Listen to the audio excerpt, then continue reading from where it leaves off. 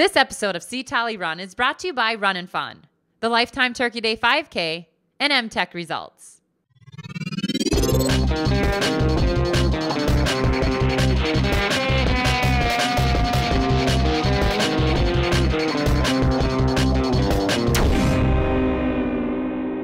Hi, I'm Olympian Carrie Tollefson, and today we're talking about running safely with a baby jogger.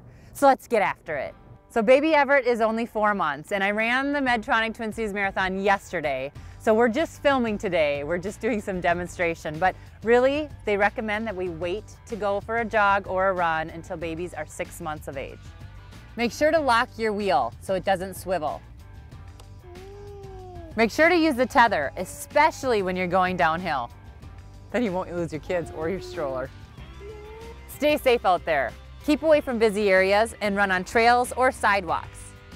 Make sure to pack some snacks, a hat, or some sunscreen to keep your kids covered, warm, and hydrated.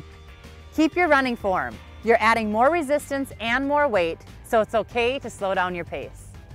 Thanks for joining me, and have fun running with your baby jogger. Get after it. Make sure to use the tether, so when you're going downhill, you have your kids in safe. I don't know what you say. When you're going as fast as I am, you don't want them to get windburn. You're not the only one that we need to protect from, what was I saying? If you have to slow down 10 to 15 seconds per mile, do so.